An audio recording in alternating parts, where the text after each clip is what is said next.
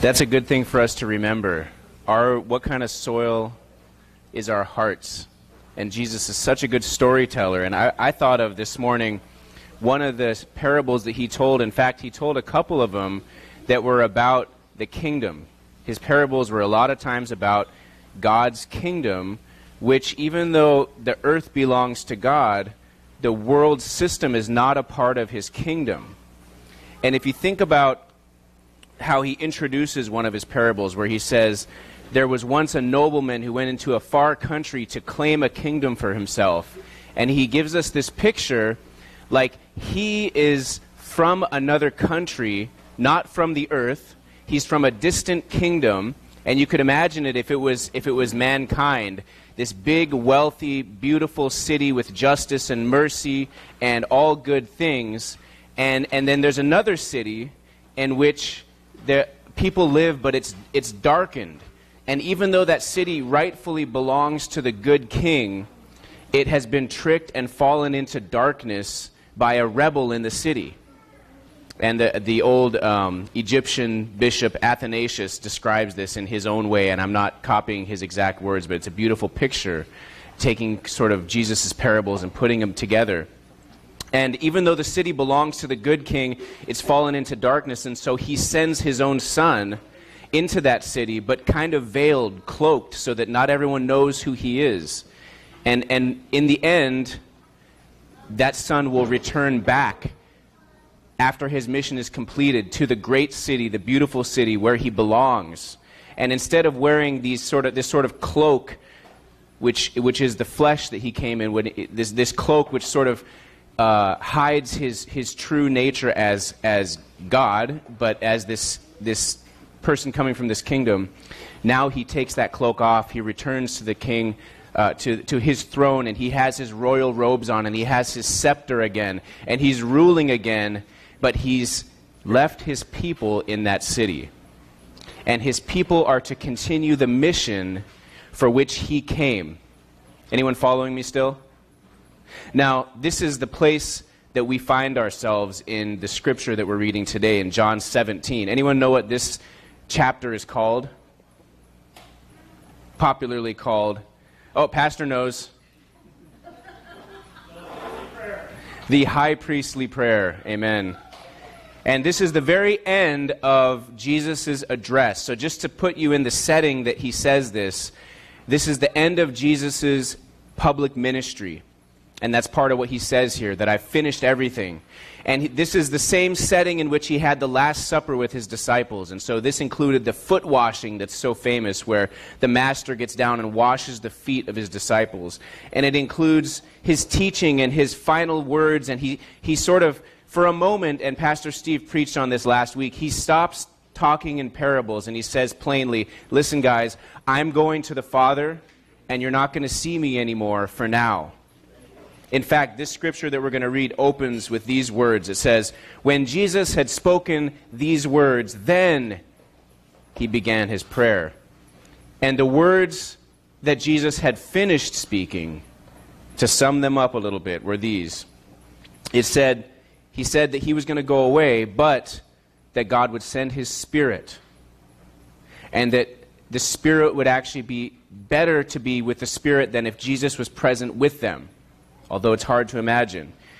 Number two, he said that after I go, you're going to have sorrow and you're even going to have persecution, people coming against you. But don't think that that's because God is angry with you. This is what's coming to you. And number three, he said, I have overcome the world. So even through the persecution and sorrow that you're going to experience, you're going to overcome it because of me. Now I'm trampling on our cords. That's not part of the parable. So let me read the scripture for us. This is the word of the Lord. When Jesus had spoken these words, he lifted up his eyes to heaven and said, Father, the hour has come. Glorify your Son, that the Son may glorify you. Since you have given him authority over all flesh, to give eternal life to all whom you have given him. And this is eternal life, that they know you, the only true God, and Jesus Christ whom you've sent. I glorified you on earth, having accomplished the work that you gave me to do. And now, Father, glorify me in your own presence with the glory that I had with you before the world existed. Wow. Amen.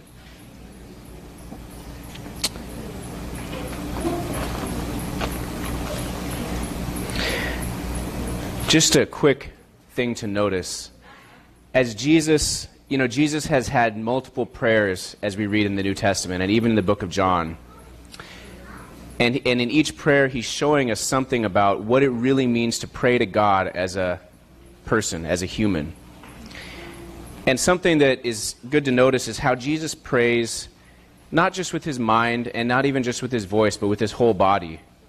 So when you're in anguish, I want to tell you to follow him in this, to learn how to pray from Jesus. When you're in sorrow or when you're repenting and you're at home and you're praying and you're not, have you ever bowed down? Have you ever bowed your head, even wept?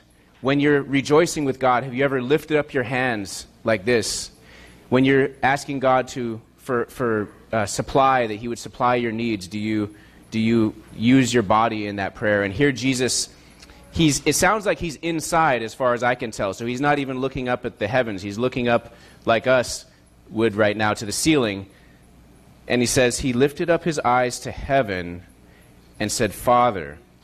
And I just want to, that's a little bit of an aside, but how Jesus prays is with his whole being, with his whole body. And so as he finishes speaking to his disciples, he kind of segues straight into prayer, and that's another good thing to follow him in. Sometimes when we're talking about a thing, when we're talking about a spiritual thing, we need to stop talking and start praying. Amen? And allow God to do his work. And so Jesus stops the teaching to his disciples, and without any warning, just begins praying. And he lifts up his eyes and he says, Father. And I want to exhort you, if that's not a part of your prayer life, to use your whole being in prayer and to follow Jesus' example. He lifted up his eyes to heaven and said, Father, the hour has come. In fact, it's almost the minute has come, because I read through this whole high priestly prayer, and if you skip ahead to chapter 18, the next chapter, right then he walks outside and he's arrested. I mean, he goes to the garden, but he's arrested there this night. So he's saying, this is the very end of my ministry. The hour has come. It's right now. This is my final prayer with my disciples in security of this room before I walk out and I walk into the hands of violent men. He says something that you and I should be careful to say. Glorify your Son. Well, we don't have to be careful about that. Don't say glorify me, though. Glorify your Son, that the Son may glorify you. Now, this isn't the first time that this concept has been in the book of John or elsewhere in the scriptures. That word glorify is the Greek word doxazo, and that might sound like something we just sang this morning. Do you know the song, the doxology? Praise God from whom all blessings flow. Amen. So doxazo is the same like doxology, which means to worship, to magnify, to honor, to praise, to celebrate. Those are different ways of saying it. He says, do that to me, glorify me, celebrate me, honor me, glorify me, so that I may glorify you. When you glorify the Son, this is true for us as well, the Son glorifies the Father. And this is part of the relationship that's known as the Trinity that existed, as Jesus said, before the world began. In fact, although it's not in this exact prayer, just one chapter ago, it says, the Holy Spirit, who's the third person of that Trinity, also glorifies the Son. This is in 16:14. He says, by taking Jesus' words and bringing them to us, the Spirit glorifies the Son, and the Son always glorifies the Father. And that's a part of the relationship of the Trinity. So as we learn that, we know how to glorify God. We know how to lift him up. So this short prayer, my reading to myself was about 4 minutes long. says a lot about this glorified, doxazo. He says later on, we're not preaching this week, he says that I, Jesus, have manifested your name. I've manifested God's name while I was here on earth. Jesus says that I'm glorified in my people. That's those of us here who are following him and who've believed in him. That Jesus is glorified in us. Isn't that amazing? And you see how that relationship, Jesus to his people, fits into the relationship of the Trinity. Amen? His people are glorified Jesus, and it's the Holy Spirit who is helping us to do that, and then Jesus is glorifying the Father. He says that not only am I glorified in my people, but Jesus says that his glory has been given to his people. Now that's a big one, so we'll preach on that when we get there. And he says, in order to be united, in order to be unified, in order to be one is what he says. My glory has been given to my people in order that they would be one. And then Jesus prays to the Father at the end of this prayer, Father, I want them to see my glory just as it was before the foundation of the world. In other words, his people, you and I, if you're a follower of Jesus, Jesus says, God, show them my glory as it was. That is, before he was cloaked in flesh, before even the world began, and there's so much scripture about this. And the Word was with God, and the Word was God, and it was Jesus, the Word of God, at creation, who was co-creating with God. If you ever heard that word, co-creating, in the New Age sense, that came from the Bible. It came from actually the old creeds, that Jesus is co-creator. So we can claim that word back.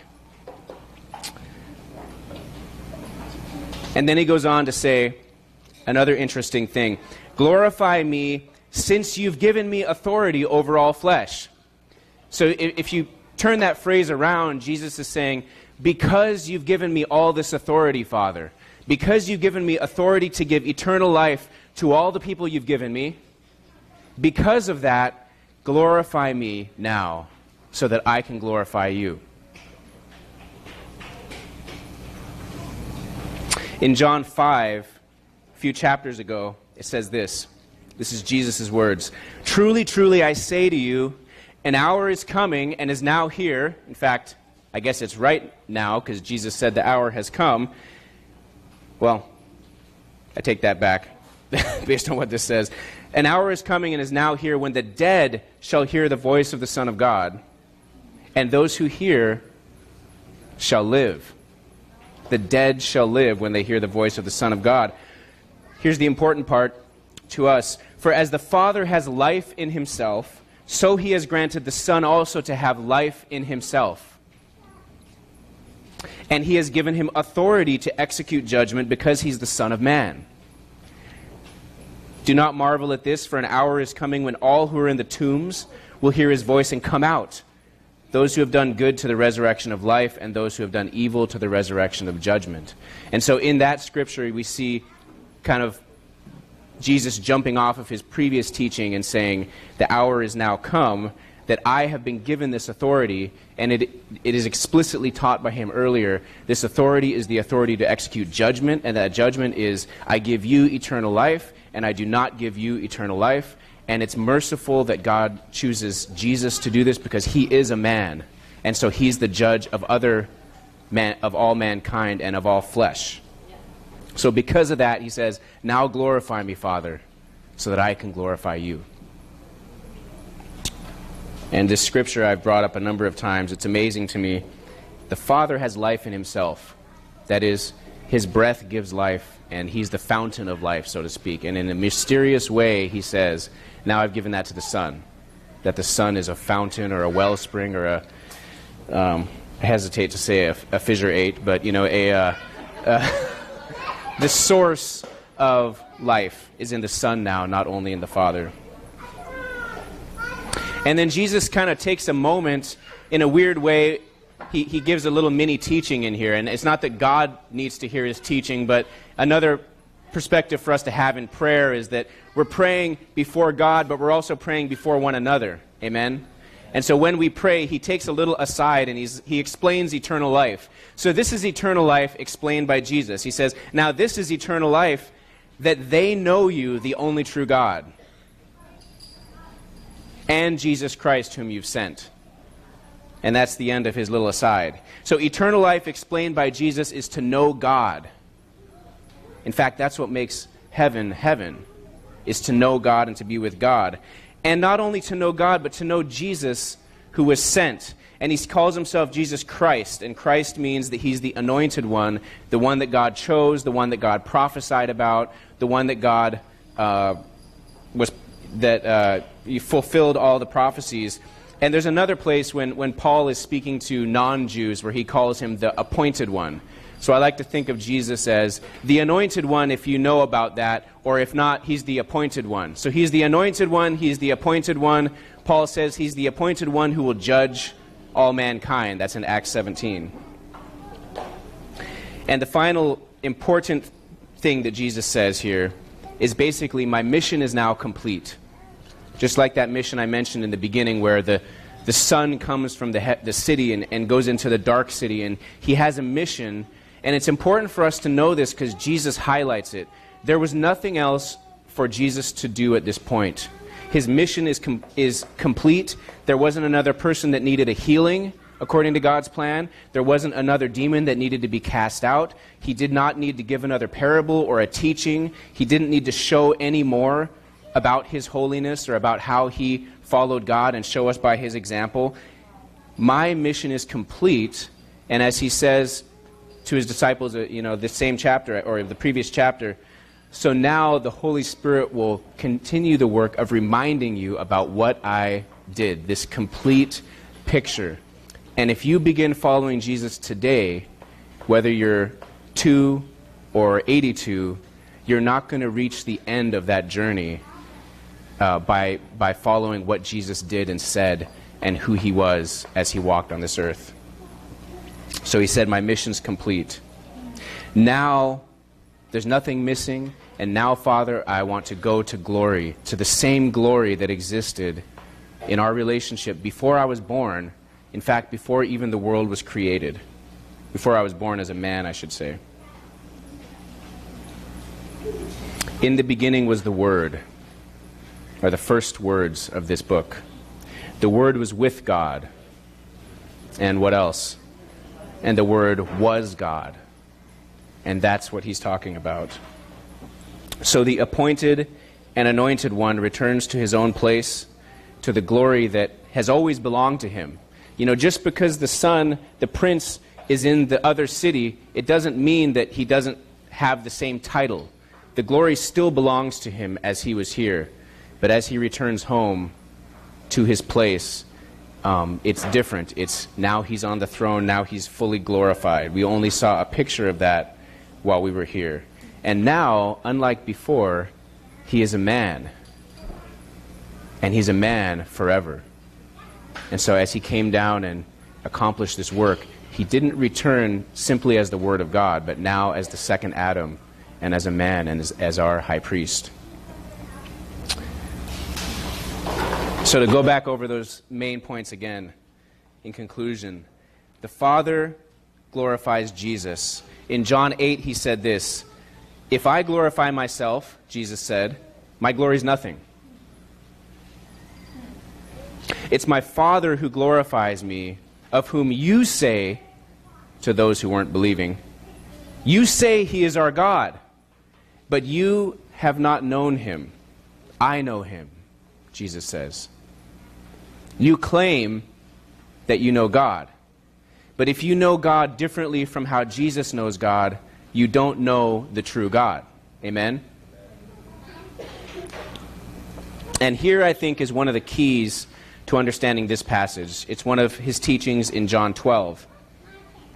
The Son of Man will be glorified through his death, through the conclusion of his purpose. And here's what he says in John 12. The hour has come for the Son of Man to be glorified. There's that word again. And then he explains, unless a grain of wheat falls into the earth and dies, it remains alone. But if it dies, then what? it bears much fruit. So Jesus is talking about himself, and he says, it's time for me to be glorified. And how I'm glorified is I die, and because of that, I bear much fruit. In fact, where's our seeds at? Anyway, all those seeds, hopefully, will be bearing, are they sunflowers? I can't remember. There's some kind of flowers. They'll be bearing much floral beauty.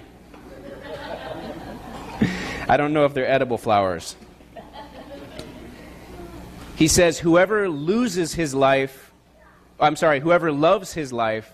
loses it, and whoever hates his life in this world will keep it for eternal life.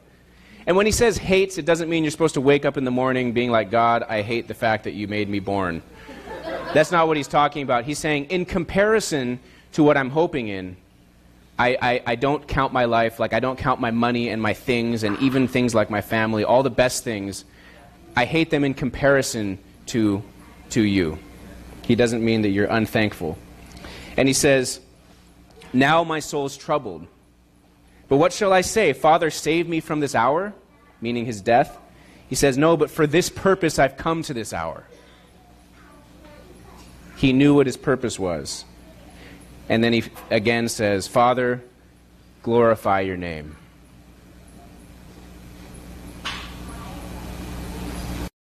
Then a voice came from heaven saying, I have glorified it and I will glorify it again. So the Father answers him and says, yes, I will glorify my name. I will do what you ask.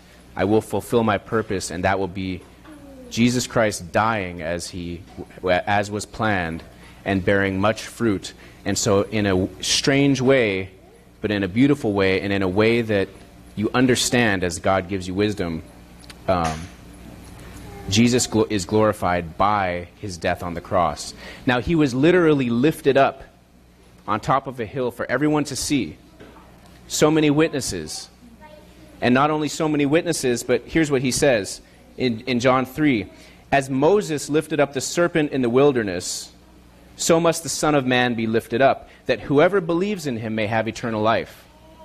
And we preached on this, so I won't go over it again, but it's online if you want to listen to it. But Moses lifted up a bronze serpent so that everyone who was poisoned could look at the serpent and they would be saved. They wouldn't die. And the main point of that sermon, which it's an amazing thing because this really happened in Moses' day, but it was a picture of what would happen with Jesus, is when you look on him, that's all you have to do. So what does that mean? You have to have faith, right? How is looking at a bronze serpent going to take the poison out of my blood? It's not going to happen. Well, God said it, so you need to just do it by faith, and then he will do the work. Amen? So it's showing us that it's all by faith. And then you're looking at a snake. Why are you looking at a snake? The very thing that bit you. Well, I believe it's because when we're willing to look on our sin, when we're willing to look on the cause of that death, which is our own sin, and we see Jesus being punished, and as he says, that's what we deserve, and we're willing to look at that and accept that, and that's where the healing comes from. But that's not the sermon today anyway. The point is that he will be lifted up. And the whole world has a chance to look on him. And if you look on him and believe, then just like that serpent, you will not die, but rather you'll have eternal life. And he says again in John 12, same kind of thing. And I, when I'm lifted up from the earth, will draw all people to myself. He said this to show by what kind of death he was going to die. So again, Jesus says, I'm going to be lifted up. And now, he was lifted up before tons and tons of witnesses in Jerusalem, and many of those witnesses wrote down this account. And in fact, besides the Bible, there are other accounts outside of the Bible of ancient scribes writing about this. And so this is the most famous event ever to occur in human history. And if you've never thought of it that way, I challenge you to pursue that. So he is still being lifted up. So everyone can hear, everyone can see. This is the central point of history, that this man was lifted up on a cross, and what you decide to do with that determines whether you know God or whether you don't know God. So I believe those verses are part of the key to understanding what he says here. Father, glorify me The hour has come, and as Jesus taught, to glorify me means it's time for me to be lifted up and for everyone to look. And then after that, I'll actually join you in heaven. As I glorified you on earth, now I will be with you in heaven, and I'll be glorified there.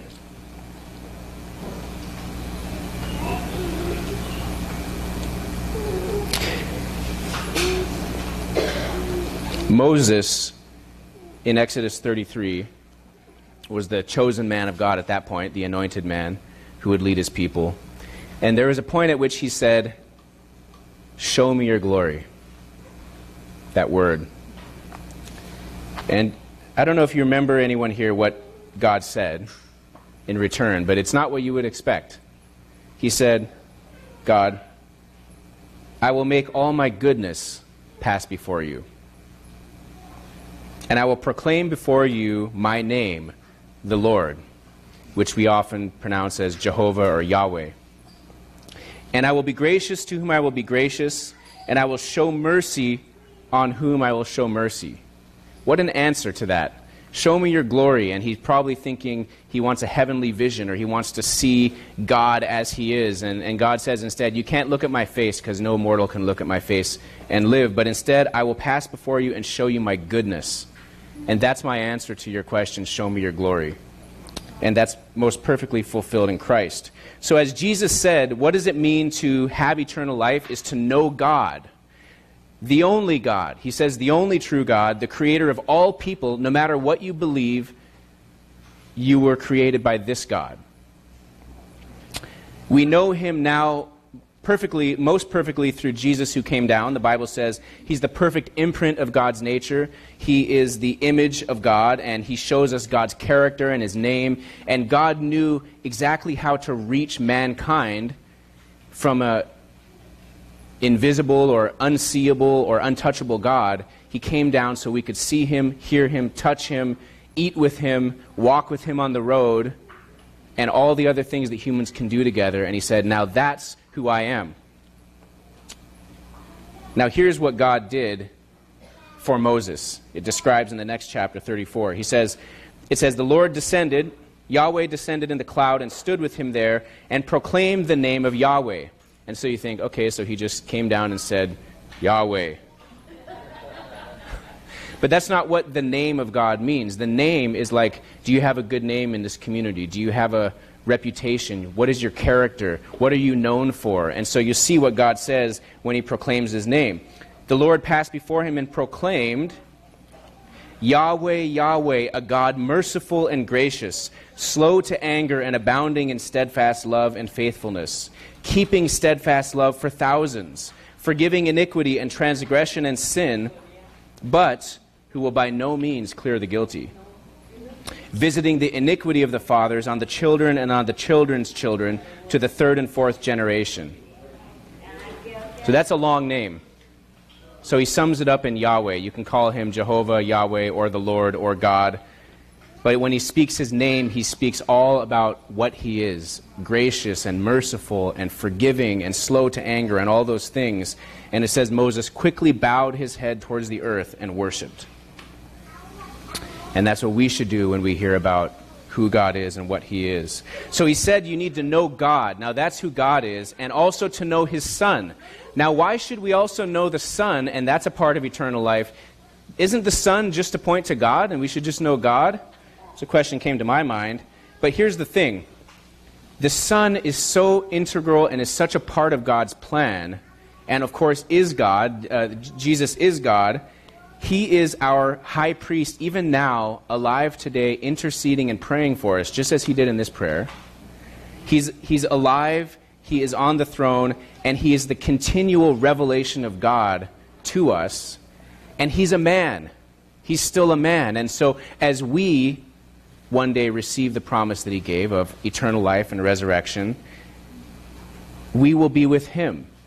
And in fact, in Revelation 5:12, speaking of the future times, it says that there's thousands and thousands of elders, which I believe are human, and then also heavenly beings, and they say this, worthy is the Lamb who was slain to receive power and wealth and wisdom and might and honor and glory and blessing. In other words, even in heaven, the call isn't, okay, I'm glad that cross thing is over with.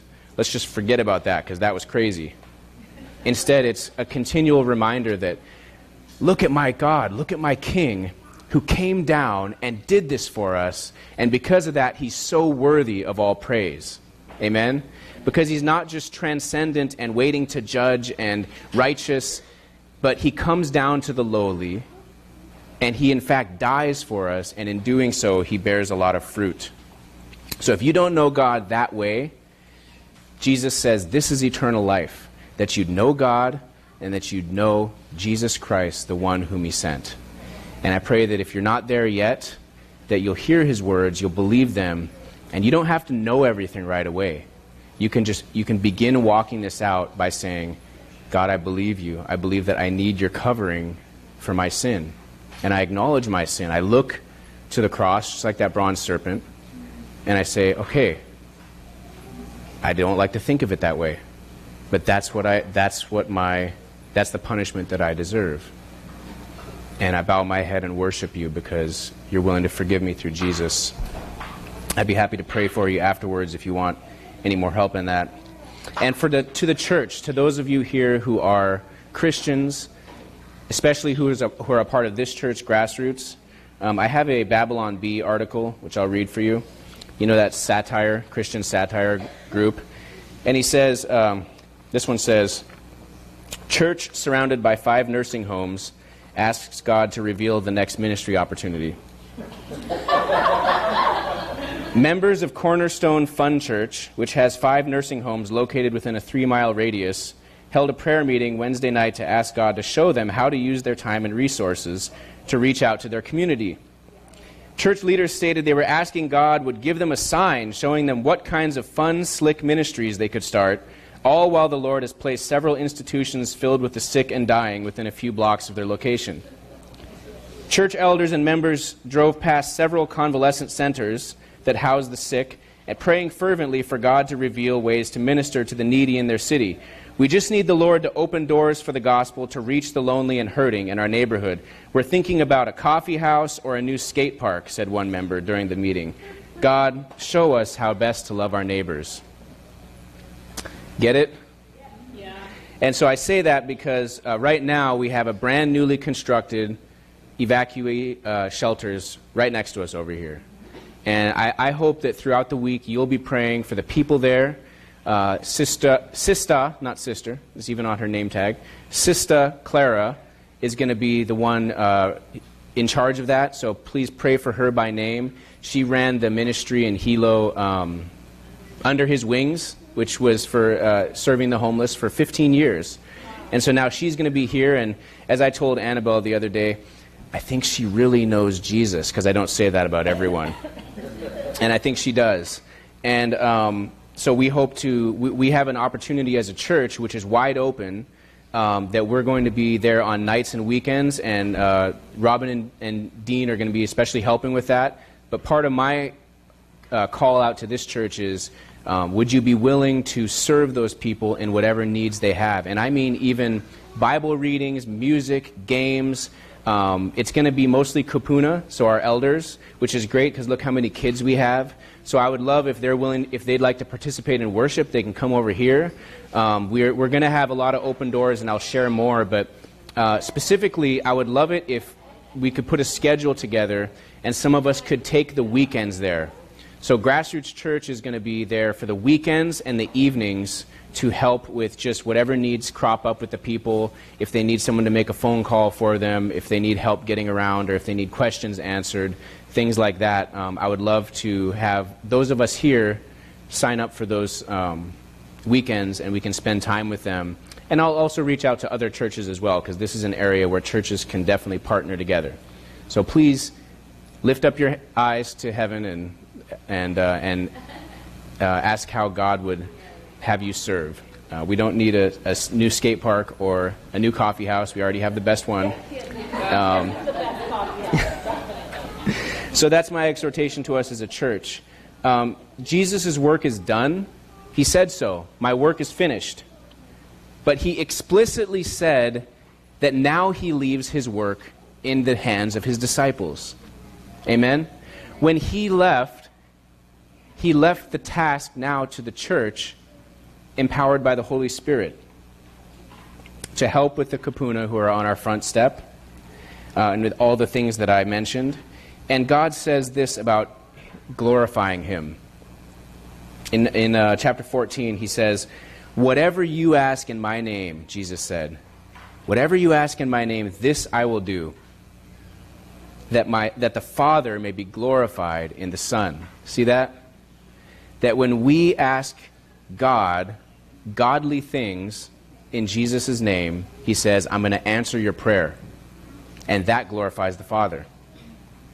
And this church, even this coffee house, that thing over there, I've been praying for something almost just like that for about 4 years, and I'm sure other people have as well. To see God answer prayers is so much better than doing it ourselves. Because then we can look back and say, wow, I prayed for that, and God answered that prayer, and now the Father's glorified, and my faith is built up to continue to pray. He also says, "By this my Father is glorified, that you bear much fruit, and so prove to be my disciples." So as we walk with him, and I think there's at least two senses that we bear fruit. We bear fruit by becoming like Jesus. The fruit of the Spirit. It's love, joy, peace, patience, kindness, goodness, gentleness, faithfulness, self-control. As we grow in those, we bear fruit. And number two, and this is probably more what he means, we bear fruit by our word going out to others. They believe God's word. They become children of God.